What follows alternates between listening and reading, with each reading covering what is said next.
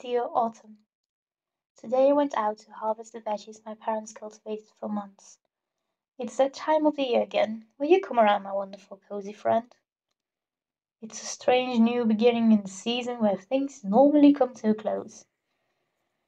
As I'm picking full grown pumpkins and beans, I've planted my own seeds once again. This week, I'm starting my last year of university. It's strangely exciting and, well, odd.